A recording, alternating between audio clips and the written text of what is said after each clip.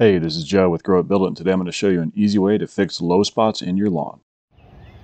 Something that all homeowners will likely encounter in their life at some point is having a low spot in their lawn.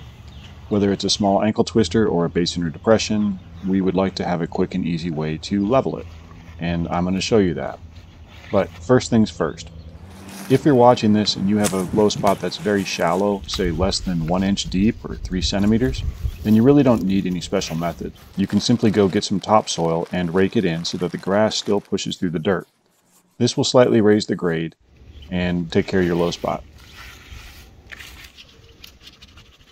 But if the low spots you are dealing with are any deeper than that, several inches or more, then stick around because I can show you a way how to fix them without reseeding in less than 10 minutes.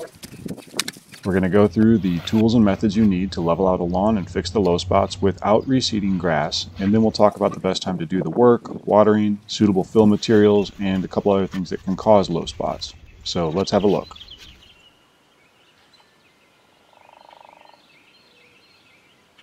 Okay, so theoretically this method will work on any size low spot, hole, or whatnot. But in practicality, it's best on ones that are 3 foot diameter or less and maybe 6 inches. You'll see what I mean. For the tools, all you're going to need is a flat shovel like this one, a couple of bags of topsoil, a straight stick or a level to check for levelness of your lawn. I'm using a tree stake, but a 2x4 that was straight would work, or a 4-foot level would work fine. Basically anything that is long enough and straight enough, and a wheelbarrow can be handy to have on hand as well. Also, you want the soil to be moist before you start this work, so if you're doing it in spring when the ground is cold and damp, that's fine, but otherwise, water it the day before. Okay, so let's get started. Just find your low spot. Lay your stick across it to identify where it starts to go down. Basically, wherever there's a gap between your stick and the grass, this is the start and stop points. At these start and stop points, stab your shovel into the grass an inch or two and gently lift up on the shovel to raise the grass just a bit to mark it. Repeat this on the opposite side.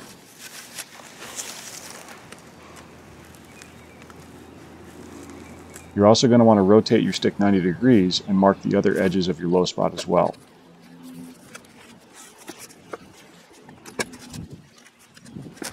Next, stab around the perimeter of your low spot, taking care to make a continuous edge. Gently lift up on the edges as you go.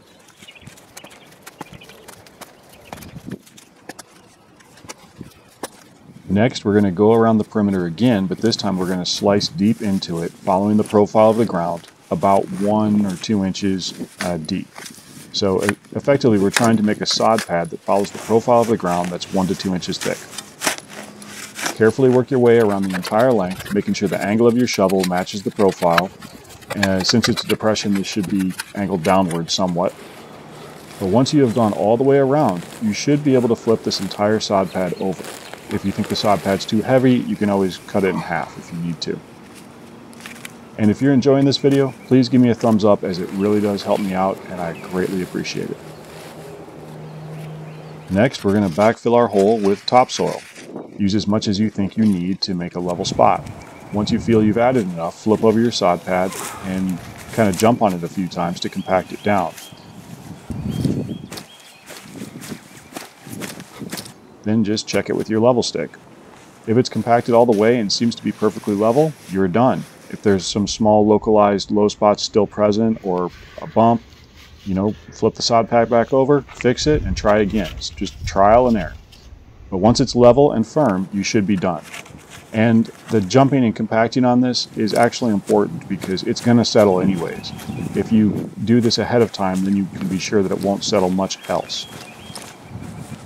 Okay, so when is the best time to fix low spots in your lawn? Well, the absolute best time is early spring.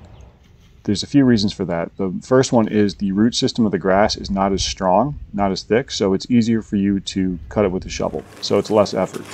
The other reason is cooler temperatures.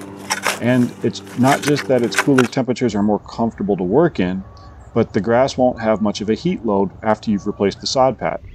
That means you probably won't need to water it very much, if at all, especially if the high temperatures don't go much above 60 Fahrenheit. Okay, so let's talk about watering. You can do this process anytime during the growing season. So if you do it during hot temperatures, you will want to water it in the same as if you laid a brand new sod pad on bare dirt. You're going to want to water before you put the sod pad back on. After you compact it, water it in, and you'll have to water every couple of days for a couple of weeks until it's established. You're cutting the roots of the grass, and this will disrupt their ability to transfer water back to the blades. Fill material. When it comes to what kind of material you should use to fill in a low spot, the only long-term solution is going to be topsoil. Some people may want to try compost or composted manure, but while those materials will greatly improve the fertility and microorganisms in the soil, they will be consumed over time, resulting in another low spot. So it's best just to use regular topsoil or something that won't vanish over time. And then finally, what are some of the things that actually cause these low spots? Well, simply put, any kind of digging will eventually cause a low spot as the ground settles. If you remove a post, a flagpole, move a mailbox, any of those can do it. In my case, I had a row of forsythia bushes when we moved in here 3 or 4 years ago. I got them out of there, chopped out the root stock, but some of it remained. And as that woody roots decomposed, it formed a low spot. So there you go. All right, time to review. So you're going to need a level stick to check for the start-stop point of your low spots to find out where the profile begins. Use a flat shovel to gently lift the edge and form a perimeter around the entire low spot, and then follow that perimeter and cut underneath, making a sod pad that's roughly 1 to 2 inches thick. Flip it over, fill in the hole with topsoil, and replace the sod pad and compact it down. Check for levelness. Well, I hope you guys all enjoyed this short video. And if you have any questions, please ask them in the comments. I will try to answer all of them. Also, please give me a thumbs up if you enjoyed this video, as it greatly helps me out and I really do appreciate it. And you all have a good day. Thank you.